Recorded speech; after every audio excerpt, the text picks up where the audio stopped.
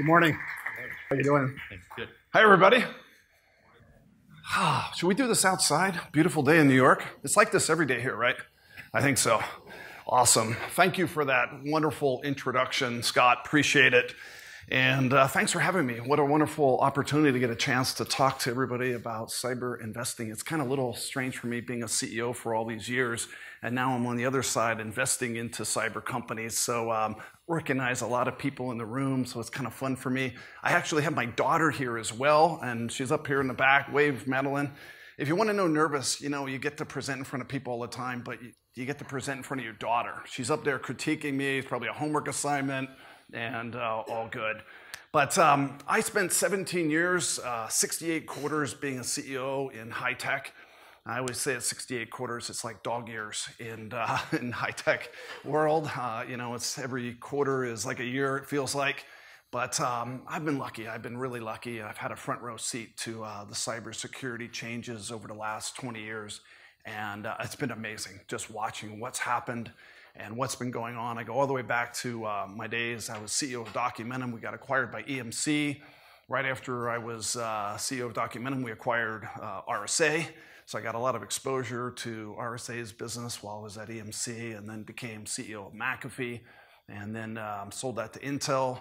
Then found these two hot companies, one called Mandiant, one called FireEye, and ultimately became chairman of both those companies, which I loved. And I love FireEye so much, became CEO. I love Mandiant so much, I bought it. Don't recommend that strategy all the time, but we had a chance to take the company public, have a wonderful IPO, and I ended up spending 5 years and 1 day doing that. And now I'm trying to be, you know, a good investor, a good advisor. And what I've tried to create, and what you'll see here with my slides and things, is I try to do as much as I can to create visibility in the cyberspace. So as a CEO, you try to, you know, do everything you can to kind of see the whole business. So what I've tried to focus in on is just see the entire cybersecurity market if I can. And of all the companies you'll see that I'm a part of, you'll see that one of the big themes is visibility. So Bob Ackerman's here, of course, who's my partner at Allegis Cyber, where we're doing investments. Some of the partners here from Momentum Cyber are here as well, where we do investment and advisory services for companies, M&A services. I'm also with Optiv, so I get to see a lot of distribution and reselling in the industry, which is very helpful to see trends. I chair safety and security for Delta Airlines, which is you know, Fortune 40 company, big responsibility. Have a scar or two from some breaches and things that have been going on if you want to learn about that. But it's really, you know, seeing how products are used, seeing how products are being sold. I also sit on NSTAC, so I've been a presidential appointee now for 9 years, and TSSCI cleared, so I do a lot of work with the intelligence community. So whatever I can do across the world to see what the trends are, that's what I try to focus on now. So I have 17 different things I'm a part of, which OCD as a CEO, I guess it applies in all parts of life. But what I'm hoping to do for you today is just kind of show you what I see, you know, a little bit of the trends, a little bit of the threats, a little bit of the themes, and hopefully for you, these 7 major categories. And I'll emphasize this at the end. I'll show you 7 major categories that I think have the greatest opportunity for cybersecurity. And I think you'll be surprised at all 7 of the categories. Most people are, because these categories, I believe, are where the greatest offense is dislocated from the defense. So wherever you see offensive capability that has the biggest gap to defense, that's where the investment opportunity sits, in my opinion. And I have 7 of them to show you as we walk through that. So let's take a big picture view. If you've heard me speak before, you know I've used this analogy for 15 years. It's called the perfect storm, the perfect cyber storm. And I'm going to show you 6 tenets as part of the cyber storm. These 6 tenets, 15 years ago when I was doing presentations for McAfee and RSA, are the exact same ones. If anything, I believe they've exponentially grown.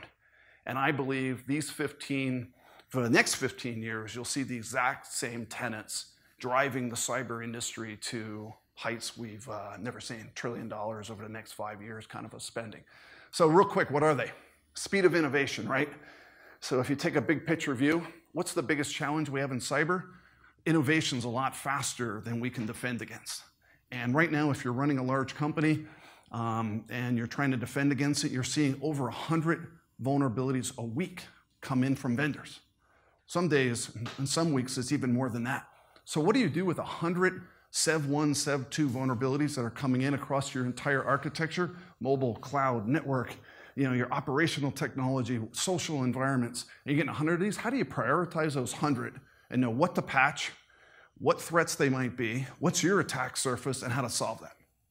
That's one of the biggest conundrums almost every CISO has right now, is how to prioritize the speed of innovation and then patch it, manage it, and defend against it. And constantly we have new types of architectures being deployed. We've never gotten around that. And I'm going to show you some of these major new ones that are just absolutely hurting every company that's out there. And pretty interesting. Of course, all these vulnerabilities, guess what's happened? Exponential growth in the number of attackers. So right now we see well over 800 unique groups. These are, attacker groups. They can be anywhere from hacktivists to criminals to nation states to, just about any type of organized group that's offensive. And more than 80% of those groups have more funding than the largest single cybersecurity company in the world does for R&D. So just think about that for a minute. So the offense, look how much money they get, and look at the hottest, most R&D rich cybersecurity company, and 80% of them have more funding and more resources than those companies do. So what do you think the advantage is, right, on the offense? So this is a major problem. We now have 29 countries in the world that have declared an offensive group that basically have a real cyber offensive warfare unit. We have 63 countries that have active defensive groups and units. Probably most of those also have offense, just haven't declared it. And almost every country in the world has declared cybersecurity as a national security problem. So come a long way just watching the importance of this and what's been going on here in the world and the types of groups. We didn't used to work and worry about like nation state attacks back in the first part of this century. Now we do every day. And many of them have collusion with criminal groups. And you guys know this is a major issue, having 800 offensive groups this well funded. So look at the levels of danger that we're all facing today. I'm trying not to be too ominous on a beautiful day here in New York, but things keep you up at night when you're watching what the offense can do today. And I'll show you a couple things, but it's amazing to see what advantages we're now seeing offensive cyber have, particularly in some of the next generation technology areas that are coming out. And of course, this one exacerbates it. You can almost mark it with a calendar. The moment you see a geopolitical tension in the world, guess what happens? Immediately an attack occurs. I mean, you could plot it. The next calendar, we can put the calendar out for 2 years at every major political event in the world. There'll be cyber attacks leading up to it, during it, and after it. And it's just part of the way the world works today. Every country's trying to get an advantage on another one. The more tensions, the more attacks. And of course, combine that with lack of governance around this area, because who's the offense? The very government who's regulating. And you end up with this perfect storm of issues. And then you throw on top of that very poor law enforcement models as a result of that, and you end up having this perfect storm. And then all of a sudden this thing called anonymity occurs, and we can't track attribution very well, and you have like who did it kind of problem, and who's involved, and how do we catch them, what do we do? And I know I'm speaking to the choir, but big picture, 15 years ago, this is what we worried about. 15 years later, this is what we're worried about. 15 years from now, same issue, my opinion. This will not solve. We're nowhere near getting regulation, better cooperation, better ways in which we deal with our neighbors on these issues, and it just looks like a serious environment. Of course, the legacy security providers, which I was one many years, have trouble keeping up. And I'll talk to you a little bit about this. When you're a CEO of a major company, you have a hard time doing anything more than developing your current product, let alone what's coming a year from now, 3 years from now, because of the pressure of earnings. So what ends up happening, you get this innovator's dilemma. The legacy products kind of decay, and ultimately that's why we see best-of-breed products come around all the time. And this is the way this little ecosystem works. So, perfect storm, but in my opinion, absolutely the most unbelievable investment scenario I've ever seen. So I don't know how many of you saw this report that was put out called The Winter is Coming by BTIG. You guys see this? Something to read. It's a really good report. I completely disagree with it. So for the record, I do, because I don't think there's winners coming. Because what I'm going to show you is the threat cycles drive spending cycles drive investment cycles drive major companies. We're going to see for the first time in the next 5 years, my opinion, prediction, the first cybersecurity worth $100 billion. Think about that. Anybody know what the most valuable cybersecurity company is now, roughly in market cap? 20 billion, roughly. We're going to see one worth 100 billion, my prediction, because of everything you see here. So look at the dangers that we're having, evolution of the threat. I've had a front row seat to this for a long time. Obviously, if you go back to the 1990s, early part of this century, what did you see? Quantity-based viruses, right? Quantity-based viruses. Let's see if we can spread a virus around, Trojans, adware, spyware. Many of you know all these terms. How fast can we multiply it out? At McAfee, when I was there, every day we'd write upwards to thousands of signatures, blacklisted signatures, trying to keep up like a mouse on a wheel, trying to keep up with every known signature and every known virus that was in the world. When I left McAfee, we had 68 million signatures every day that we updated. 68 million. Think about that number. That was in 2011. So we tried to write, generic signatures, polymorphic signatures, parasitic signatures to try to create families of these things, and we still had 68 million of them we had to block. And that's what sits at the antivirus gateways today, is millions and millions of signatures. So how do you keep up with that problem? Very difficult. And of course, as we moved on, every attack was largely on IT networks. And as we started to watch what I call the Great China IP War, many of you have heard me speak, I had a front row seat to this, 5,571 known attacks by 22 military intelligence organizations in China. That's what Mandiant and FireEye responded to, or confirmed.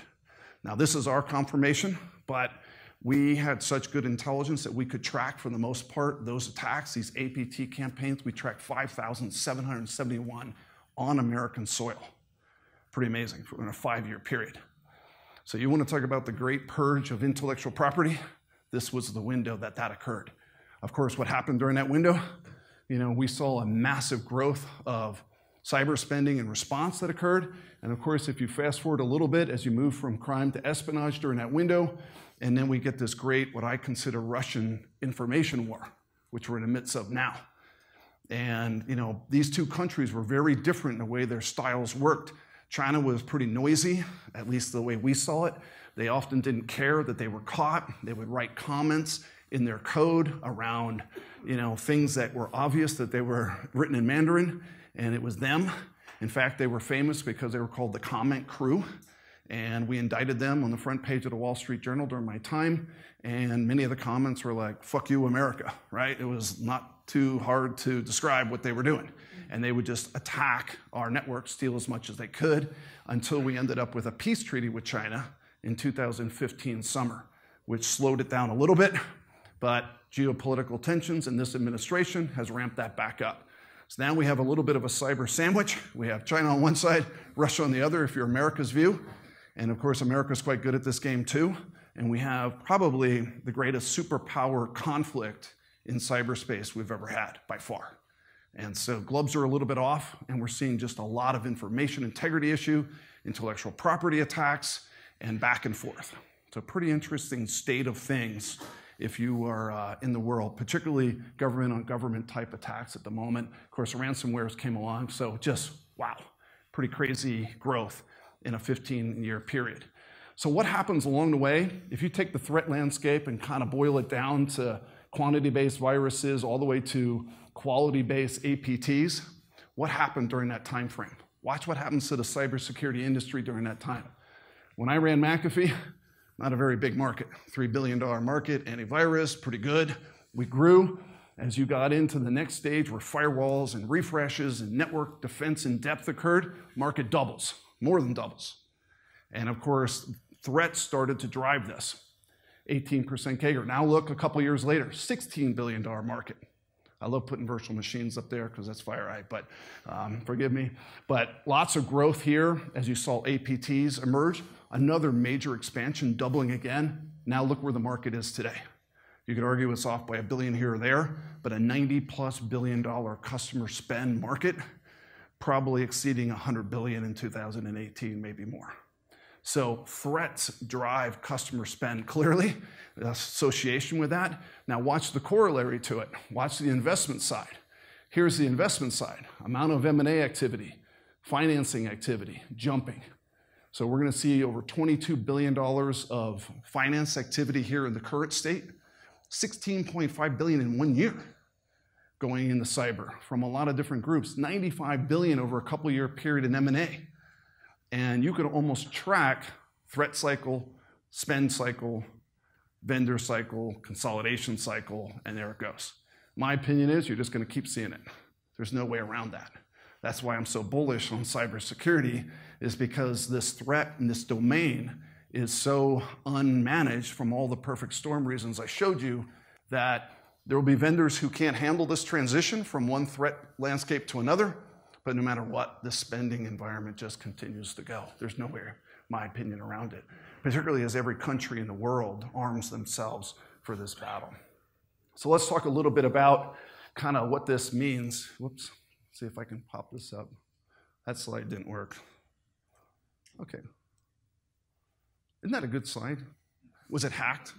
It's just like one slide. Sorry about that.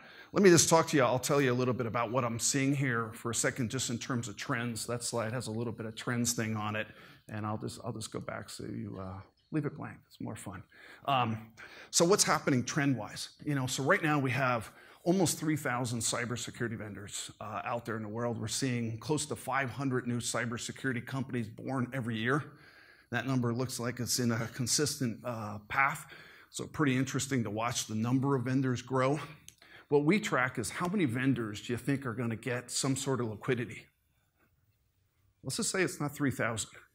So of the 3,000, between M&A and IPO, we're going to see less than 1% get some sort of liquidity scenario over the next 3 to 4 years.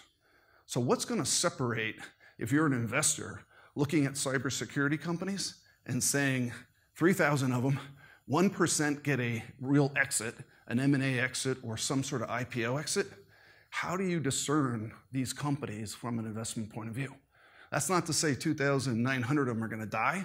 It's just to say 2,900 of them aren't going to see some major return probably on their growth.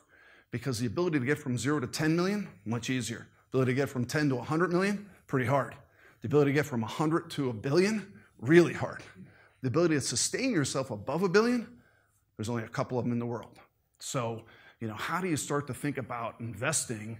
And part of what you'll see here, if you saw this slide, was I always teach this to the CEOs. Know your window. What does that mean, know your window? If you don't understand what the threat landscape is, how much time you have to execute that threat window, and in that window of market opportunity, you lose. When I first joined FireEye, I knew my window wasn't that long. There's just no way around it. APTs were a really difficult issue to deal with, but it wasn't like I could invent a sandbox and nobody else could do that. So by the time I got public, I had 150 competitors. And we grew the business from almost 0 to $1 billion in sales a year in a 3-year period. But I knew my window. I knew I had to execute in that window, because eventually I'd have all kinds of competition. Maybe the APT threat would disappear, and you have to do it. So any company who you really look at, do you understand their window? How much time do they have? How much competitive moat do they have? And can they execute in that window? Can they raise the capital? Do they have a good management team? Are they able to execute a go-to-market model? Key. And I always say this axiom for you if you're thinking about investing. Intellectual property is a game of inches. Go-to-market is a game of miles. So what I'll see is companies in a sector, there'll be 10, 15 companies, and the intellectual property difference is they can't even tell the difference. A little feature here, a little feature there. Maybe they'll tout an architecture difference or not. Game of inches there. Game of miles if they can figure out how to sell, distribute, manage, create profit. Wow, what a difference. Management teams figuring that out is the 1% rule. That's what I look for. You can find 20 companies in a sector, you're like, which one has the eye of the tiger to win this game? And which one doesn't? And it's amazing watching how many fail to get over these humps because they just don't understand the window, how to execute to go to market, and what to go do. So pretty fascinating problem that we're facing is a lot of funding, a lot of companies in a category, and only a few break out. When I was at FireEye, we had competitors like Dumbalis, Fidela, what was it? Yeah, Fidelis, Dumbala, Last Line, all these companies, all about the exact same as FireEye. The difference was execution on the go-to-market. And eventually, we were able to win and get enough market share to grow. So what a difference that makes as you think about it. And I always tell people, yeah, good luck filing a patent. Don't even bother filing a patent. It doesn't even matter. I mean, it matters, but by the time you file a patent, get a patent, your window's over. So stop even spending time on that area. And it's just a waste, in my opinion, to worry about that or even like checking into it, one man's view. So think about this as we go forward. Here is some things for you to think about. When I think about where new investment opportunities are in cyber, here's how I think about it. When you go back in time, wherever the greatest dislocation of offense and defense was, as you see here on this, my right-hand side, your right-hand side, you see the greatest opportunities for investment. So at times, it was like, all right, these computing devices like PCs were quite vulnerable. Windows was doing everything they could, Microsoft everything they could to patch it, but it was very vulnerable. Everybody attacked that. Big market emerges with antivirus. Off it goes. We watch cloud come along, public clouds come along, industrial, social, satellite, and I'll show you these in a second, but it's amazing the dislocation occurring in these latter 4 areas where you can hardly count the number of cybersecurity companies on one hand that are actually solving these problems, but how good the offense is in these areas. And whenever you see a big attack surface and low visibility to the problem, wow, is there an investment opportunity and a risk? And those two go hand in hand. So let me show you a couple of these that I think are big. Sorry, these slides are a little off. So left to right here for you. First one that I'm really big on right now, I call it drones and domes. So what's drones and domes? Have you heard this concept before? So right now, we're gonna watch in the next 3 years, most likely, what's called beehives. Beehives are these ground stations, base stations, that enable you to deliver goods via drones. They'll be in every city in the world over time, assuming the FAA eventually regulates it, but they'll come. And the idea behind it is you can deliver packages via drones to whatever business home you have, last mile delivery. Amazon, I think, believes through Amazon Prime Air, which they've launched, that they can launch 3,000 drones per base station, and they'll have hundreds of base stations around the world. That's just one vendor, Amazon. I'm on the board of Delta Airlines. We're considering the same thing. Every time a plane takes off and lands, we fill the belly full of cargo. What are we gonna do? Have our drone fleet right outside that and deliver the goods to your bags to your house. We wanna be able to deliver these things in 60 minutes or less if you could order a product. So eventually you're gonna see massive numbers of drones flying in the sky, especially in unregulated countries first. And eventually here in America, it's coming no matter what happens. So what do we have to do to protect that? We have to build network defense on where? Our rooftops. So instead of doing network deep packet inspection on your physical network, you're gonna do a LiDAR, sonar-like model on your roof. And you're gonna be looking for communications coming into your dome. And these cyber domes are gonna sit over every facility, in my opinion, in the world. Military, airports, stadiums, anywhere where there's a risk. If I'm a bad guy, why would I go get an assault rifle and try to smuggle it into a stadium?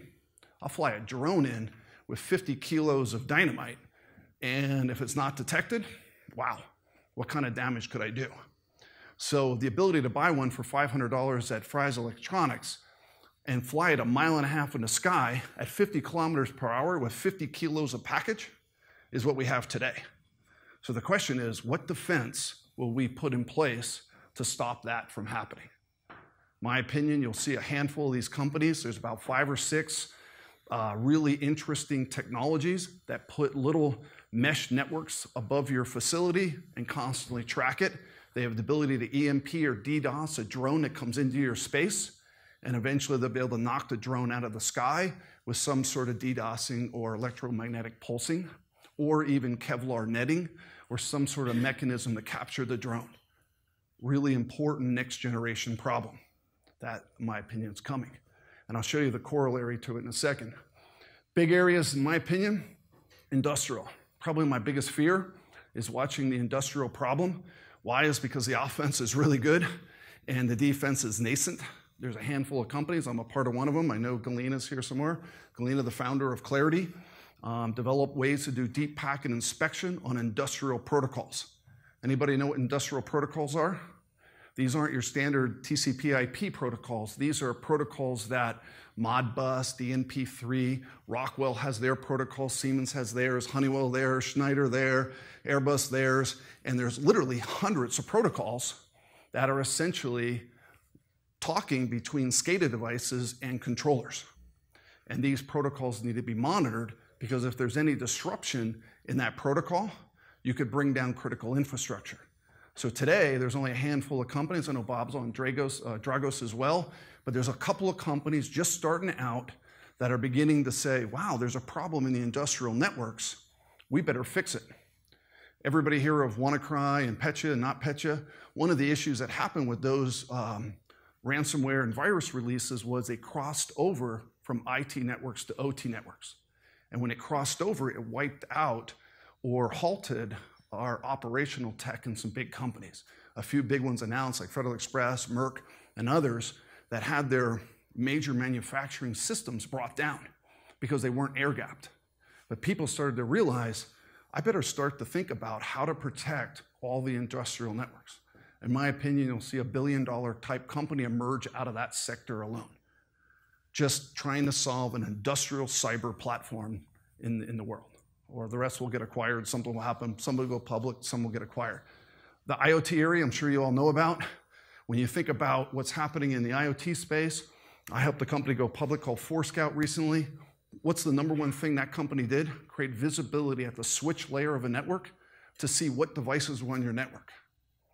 You know how many CISOs were surprised at how many devices were on their network they didn't know about or weren't managed? Typically 3 times more than they thought they had. I mean, think about that. 3 times more than they thought they had. And so these devices were somehow coming in, either wired or wireless, near field or some communication mechanism connecting to their network, and most of those devices were quite vulnerable. So IoT management, security around this, a lot of good, really interesting companies being formed in this space to solve IoT security, especially as it thinks about how do we protect that? How do we authenticate that IoT device? How do we create identity controls, encryption of the communications, and ultimately connecting it safely to a network, a cloud, or a satellite? So a lot of interesting vendors there. I'm involved with another one called ForgeRock that has IAM controls you can put in an IoT device on an edge controller and manage IoT securely to a cloud. I think this is where the market's moving. Going over to the third one, social and satellite. Pretty obvious issues here. Do you guys know how many companies do social network security today? To my knowledge, 2. There's 500 network security companies, over 100 endpoint companies, and there's 2 working on social network privacy and security. A company called Social Safeguard, another one called ZeroFox. These 2 companies, very interesting. They created almost a SIM for social. What's a SIM for social? They're actually looking at events and information flow coming out of the social networks and digital hubs, trying to look for anomalous behavior. So if Dave DeWalt suddenly has a Twitter handle and a Snap handle and a Facebook handle, but my location and IP address are different, that would look a little suspicious. This is what the Russian campaigns were about. How do you affect that? How do you watch for anomalies across that? Do you guys know how many networks in the world right now have more than 100 million users on them? 83. There's 83 hubs and networks in social that have more than 100 million users each. 3.8 billion users online right now. Pretty amazing, 83 of them. How are you monitoring your assets, your employees, account takeover issues, false identity issues on these networks? They're all outside your own network. How do you manage them?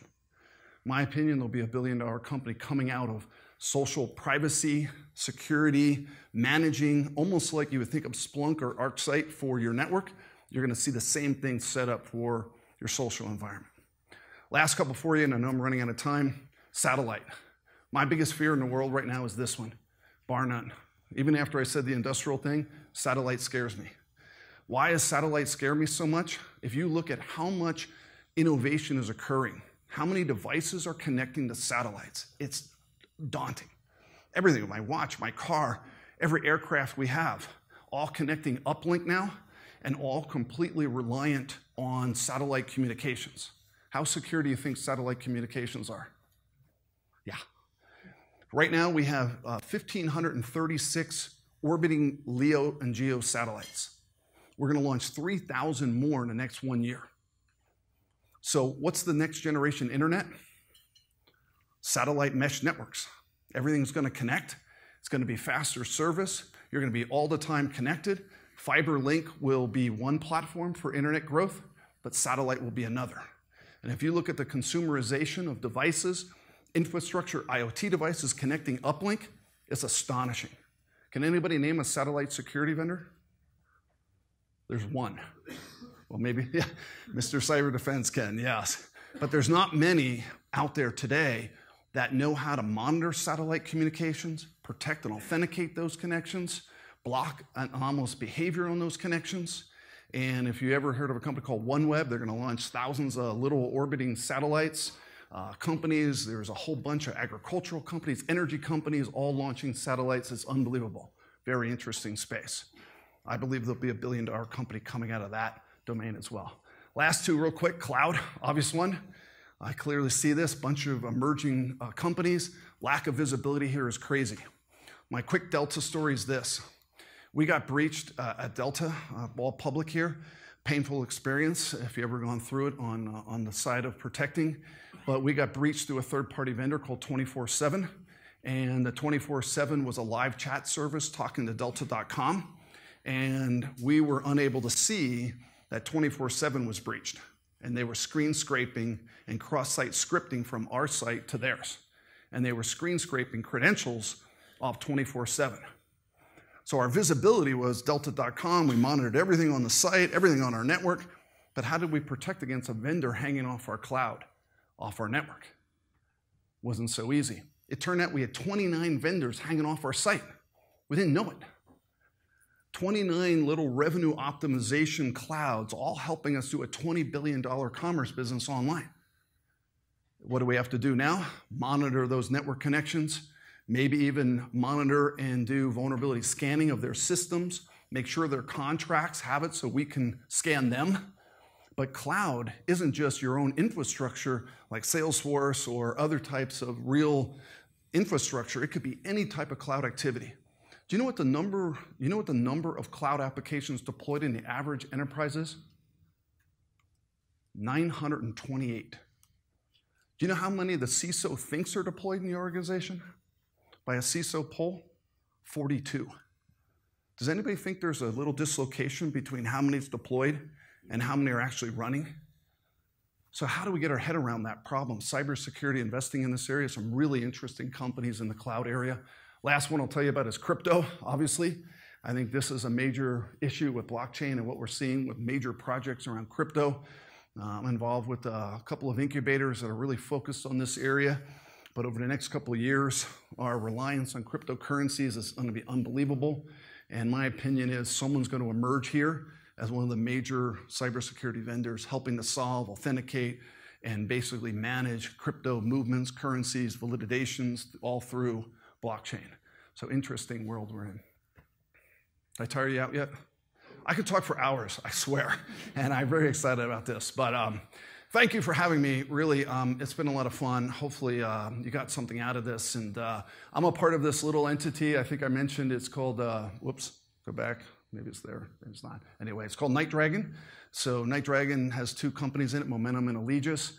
And I'm trying to focus again on just creating max visibility, max investment opportunities, use every angle I can to find what is the hottest domains and build them, invest in them, make them happen. Here's some of the companies that are in the kretsu for what I've been doing. So kind of fun. Thank you for having me. Appreciate it. Cool.